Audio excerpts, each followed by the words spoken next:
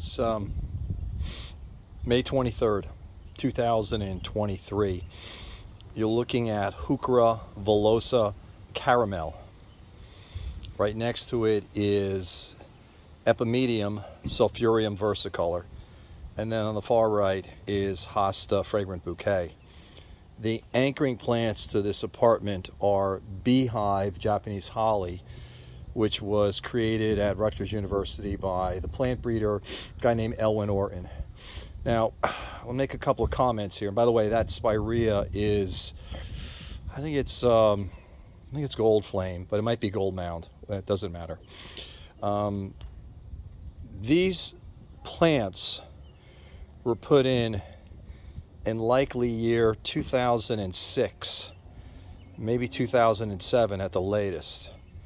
And as I said from the beginning of this video, this is 2023. So all of these plants have thrived here. Now these beds are under drip irrigation and goes on sometime in the summer months, like once a week. I forgot for how many minutes per day. But nonetheless, these are incredibly durable plants, long-lived. The Heuchera villosas are the best. They are the native Heucheras, native to, I guess, the U.S. And caramel is probably one of the most popular and most successful varieties that ever made it into the landscape trade.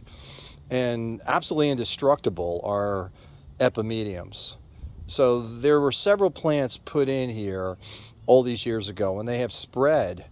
So the flowers are gone, but now you're looking at this tremendous foliage through the rest of the season and even into the winter months.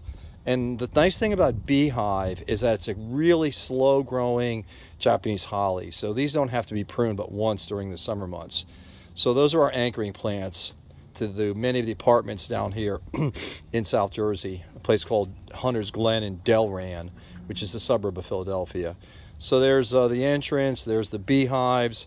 And again, I just want to stop here and finish on this Heuchera villosa caramel. We've used this a lot down here, and it has succeeded in every location, whether it be full sun, shade, or part shade. So this is shade all morning long and then gets sun in the afternoon.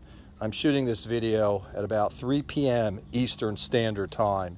Okay, so just a little assortment of plants worthy of any landscape, this obviously being a commercial landscape. And they're tough. They're really tough. There are no deer down here, at least in many locations. That's why we can get by with the hostas. And fragrant bouquet, which doesn't flower until the end of August, September, smells like lemon when those blossoms come out. Okay, there you go. Hunter's Glen Apartments, end of May, and you're looking at herbaceous perennials and a woody anchoring plant.